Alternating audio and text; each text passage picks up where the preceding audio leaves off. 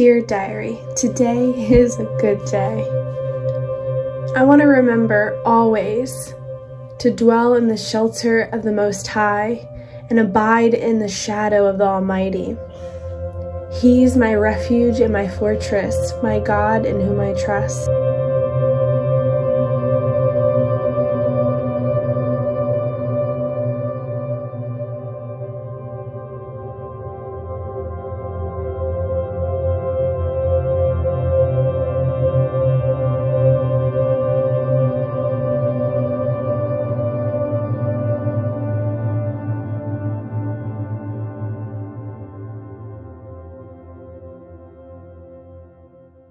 What's going on, YouTube fam? We are back at it again.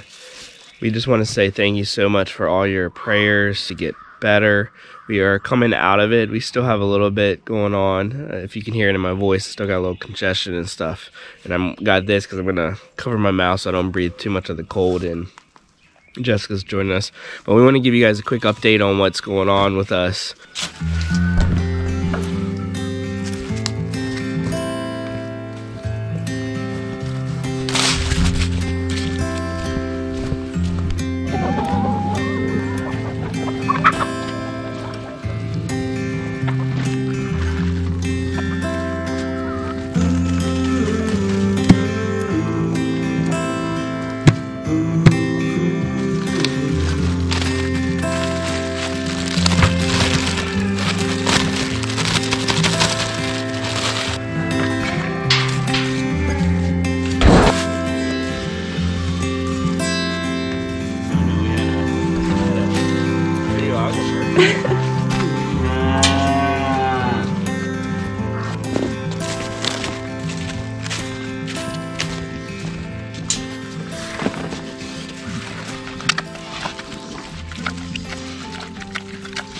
So one thing I was able to do when we got hit with the virus before we thought it was really bad was I was able to get, as you can see, I moved all the compost out of the pasture, which took about 6 hours of tractor work with the backhoe, and it was a mess because the tractor kept getting stuck. So I was actually doing that when Cody was the first one that got it, and we didn't realize it was going to be like such a bad virus. So I would come out here like during rest times or when I had times off. I'd come out here and spend a couple hours moving the compost and stuff. And then, of course, we've been working on wood and stuff, too, at the same time.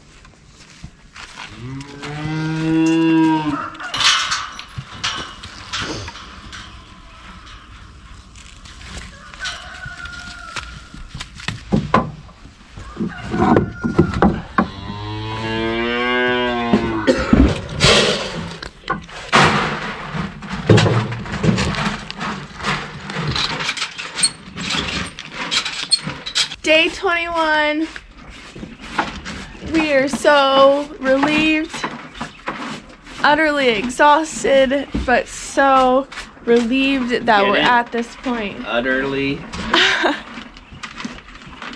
You know what? So our last video left off, I know, baby. Our last video left off at day 15, day 16 through 19. We were up at night, fever spikes 104.4, throwing up, pain in the stomach, kids wouldn't eat, a lot going on. Goodness. And then you guys were praying and praying and praying in your churches and ministries and Bible studies. And we just want to thank you guys so much for doing that. Yeah. There was a complete turnaround.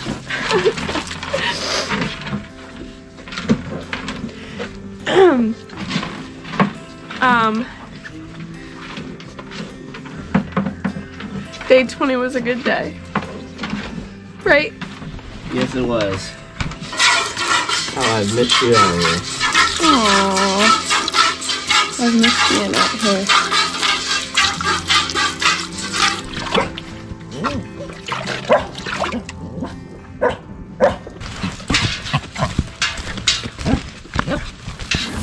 So don't worry, our normal vlog style videos will be back in our next video. Yes. But we wanted to give you guys an update. There's been obviously stuff going on, which is why we did the virus video last time. Yeah. So we just kind of wanted to explain a little bit more and tell you what we had to end up doing and how it ended. So we're super thankful that we're at this point. Yes. 23 days. Yeah, so that's going to say it lasted a long time. Day 20 was the turnaround point. Day 21 was even better. So we are just very excited to be here. You can see Graham. Graham, say hi. He's 2, and he ended up getting it. Probably the worst. The worst. Yeah, probably the worst, yeah. Definitely. Yeah. And so I know some of you guys were upset that we used antibiotics, so we kind of wanted to go over our steps to knowing that's something we needed. Mm-hmm. So we took them to urgent care. So I have an otoscope for the ears, and I have a stethoscope for the lungs. And so we were in a thermometer, of course, and an oximeter. Yeah. And so we have all the things to make sure we're doing what we need to do, looking at those vitals, making sure that we take action. So we hovered over them for the first 2 weeks. It was about 14 days. Mm-hmm. And then we realized, we needed to do something when we heard crackling in his lungs. I wanted to make sure that there wasn't any pneumonia setting in. Right. The ear infections didn't scare us because we'll get into that, but I wanted to take them to see what was going on. So after we did that, we realized how much inflammation and how much was going on in the lungs, and that they needed an antibiotic for the infection that was sitting in there. Yeah, in the lungs. That's the whole point of the antibiotic, was the lung address, but it was also touching the ear, all that stuff but as well. A plus to it would be touching all the stuff, the eyes, the ears, the throat, the stuff that was going on up top, when normally we wouldn't do it for things like that. Right. So if you don't want to do that for your family, that's fine, but we definitely wanted to make sure that we were taking care of that. When you see them struggling breathing, it becomes very scary, and so that's why we did that. And we've said all along that we believe in regular medicine when it is necessary. Yes. So this is a perfect example of when it would be necessary. Right. Something that needs to get in there and work a little bit quicker. Yes. But something that the antibiotics did not hit was the ear infections. No. So the first antibiotic was 7 days, and the ear infections did not improve at all. No. So I was looking at it every day through the scope, and then it happened to be where I took him to the urgent care for the lungs at that point, and they looked in the ears, and they said, whoa, they're really bad. And I said, yes. So that's when I took the ears into my own hands, into his own hands, and we said, Lord, help us. And so one of the first things we used was ear care, homeopathic for kids. Now, I'm not telling you what to use. I'm just telling you what we used. What we did, yes. So this is actually, you can use it starting at 0 months old all the way to... You take it by mouth. Yeah, you take it by mouth, just a couple drops. And this helped with getting pain down, inflammation down, and like when you yawn or something, you got the pops, just the fluid. And then we went to the mullein and garlic oil, as well as there's mixed reviews on it about hydrogen peroxide in the ears. But as soon as we started using this, we saw a significant difference within a day. So we were very encouraged. The ear infections are almost completely gone, and we were almost through our second antibiotic, and the ears were still very red. And I didn't want to do anything before because I didn't want to interfere with the medicine. Yeah. And I forget it. So then I started just treating it myself, and that's when it started clearing up. So between these two things. Yeah, and the hydrogen peroxide, it worked really well. One of the other things that was really irritating everybody was the nasal drip, and so it was causing even more coughing. Mm-hmm. And the way this virus went was nothing could calm the coughing. It was... Yeah, and we tried, and just so you know, we tried actual, like, cough medicine, like Delsum, and then, which works usually wonders, especially since we have Delsum because of the croup that Maddie always gets. But so Delsum usually works really well. And then we had like a natural cough honey mixture or whatever that we got too from the natural store, and that seemed to work better than the Delsum, but it still just would not hit the cough no matter what. So yeah, so then we said you know, we have to figure something else out. The urgent care actually told us to do Zyrtec to kind of dry things up. So at first I tried that, even though that's not something that I would normally go to for the kids, and it really didn't work. Yeah, because of the severity of this virus. So anyways, I remembered, oh my goodness, I have these, and this helps. One of our kids has allergies, and like when the season changes, and so this has marshmallow, stinging nettle, a lot of the things that we are planning on growing anyways. Yeah. And they're little chewable tablets, and he himself declared how amazing this was, and he reminded me to give this to him every day. So this actually worked on all the kids, and then even Jessica and I started taking it, and it actually helped us a lot too as well. So this worked really well for kind of helping dry up some of the nasal sinus issues that were going on there. You can talk about this versus the Vicks if you want. Yeah, so we were I'm sure, I don't know if many of you use Vicks or not, the vapor rub that you put on like the chest to help with a cough suppressant and everything. And I grew up using Vicks. It's always worked amazing. And so we've used it and stuff like that. But I'm telling you what, Vicks didn't really touch this cough. No. It didn't even do squat to it. And I mean, we would lather it on, and we'd put it on the feet. We do everything, you know, everything that they tell you to do with it, and it just didn't do anything really. So we ended up having this. We got this not because of this virus. We just got this in preparation of just in case. And it's a deep tissue salve that we got from the Amish. And it's basically for congestion and coughs and sore throats and stuff. I'm going to tell you what. This thing right here puts Vicks to shame. Doesn't it? Chew. Good. Sorry, I want to make sure he was chewing.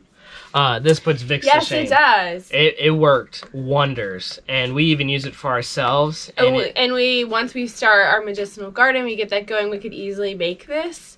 But it just worked, and this was a brand new jar, and you can see we almost used more than half of it, and I mean it just worked so really well. And we would start right here and just massage it in and work all the way down to the chest. So the difference is really it's a deep tissue salve. So the difference is it's actually helping.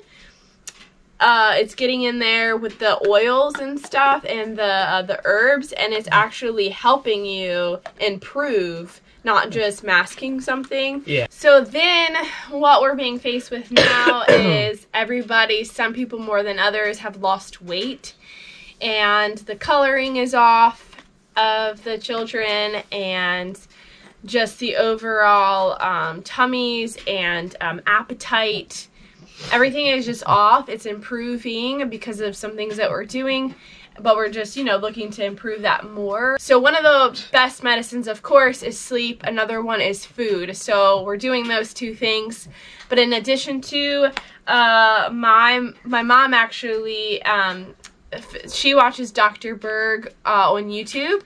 And check him out. He likes doing things the natural way. He likes to avoid medicine as much as possible. And so he just came out with a kids multivitamin. And all of it, if you read it, it's all food. So it's spinach and mushrooms and broccoli and carrots and tomatoes. I'll put in a chewable tablet. And so we're using this to help rebuild them, along with we make like shakes and stuff. And so Nathaniel and I will put elderberry in our shakes. Yeah. So those are the couple of things we're doing on top of food, pumping them with the food. They're like, can I have a snack? Of course you can. And we can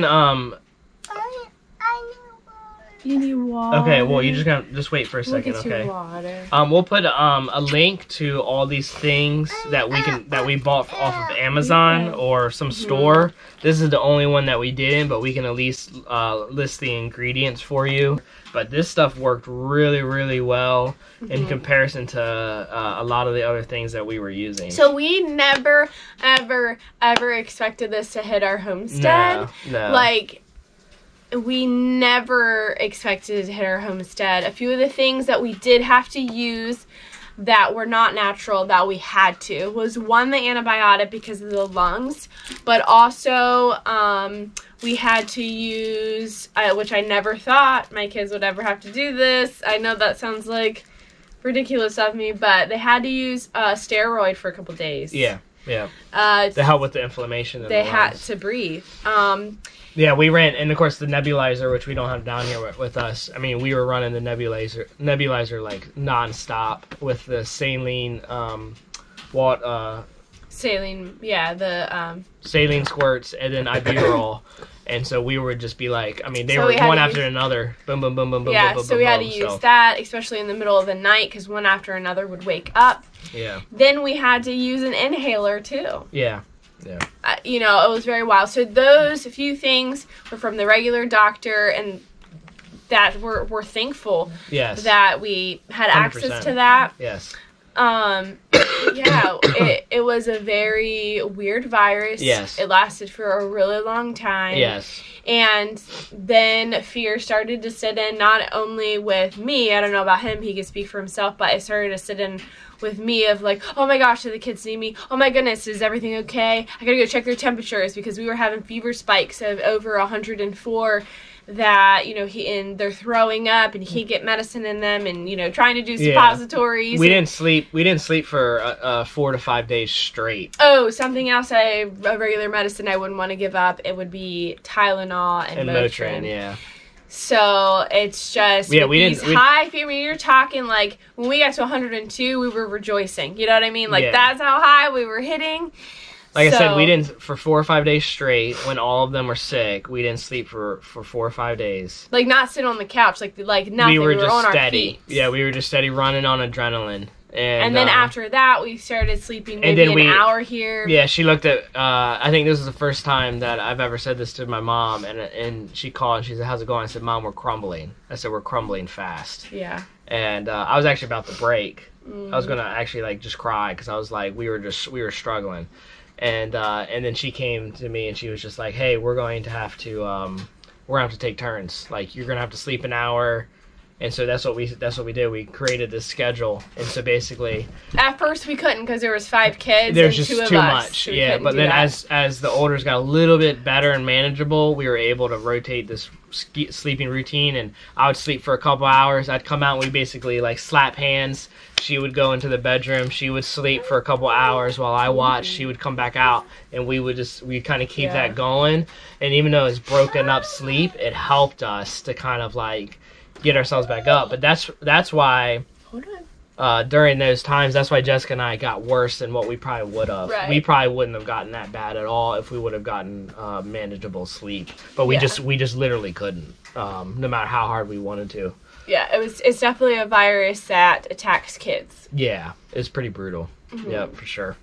Versus but adults. We are thankful. We thank God every day that we made it through this. Because it could have been very different. Yes. And we could have, ended up in the hospital. But we are so thankful.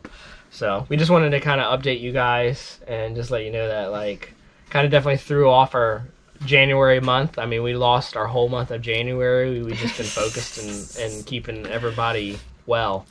And so, but we thank you all so much again for your prayers. I mean, we can't stress it enough. It means so much to us. But now that we are well, and we're not maybe at 100%, we're probably in the 90% range of wellness, we are going to start attacking the projects, especially that it's not really that it's cold, but it's not like super cold right now. So we're still gonna be mindful about us being outside too much right now until we get really like almost 100%. But we're gonna start hitting the medicinal garden and that secret project that we haven't even mentioned yet, and of course we got other just normal maintained projects that we're gonna be doing and stuff. So please stick around. Like we said, this isn't our normal stuff. This is just for this virus season that we were in. And so we just thank you guys. Don't forget to hit the subscribe button, hit the like button. God bless.